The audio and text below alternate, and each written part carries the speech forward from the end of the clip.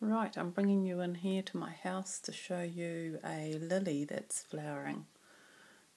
Pretty obvious that these are the petals. The petals are folded up around the sex organs of the plant. This middle one here goes right down the middle. Let's have a closer look there. Goes right down there. You can see at the bottom it looks like a little green swollen bit. That's the ovary down there. So that middle part is the female part. She comes right up the tube here. That's the style, this whole tube. And then on top we have the sticky stigma.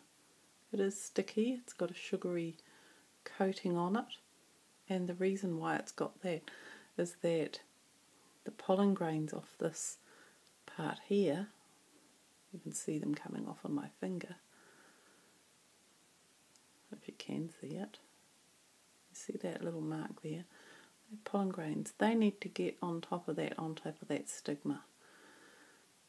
The female bit needs to be pollinated by the male bit. The male bit is this part here. You can see there are a number of male bits, 1, 2, 3, 4, 5, 6 on this particular flower, which is a lily.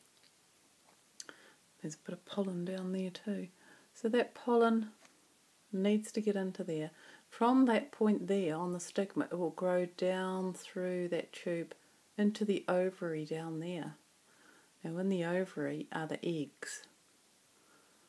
Once that tube has grown down there and carried the male sex cells into the ovary, it will fertilise. So pollination happens here on the end, fertilisation happens down in here in the ovary. When you look at different flowers, they're all different in the way that they have these things arranged. For instance, I'll go over to the hydrangea.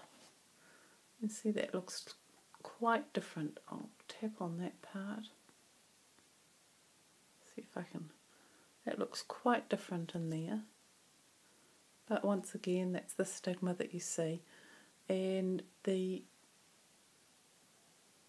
stigma will be doing exactly the same job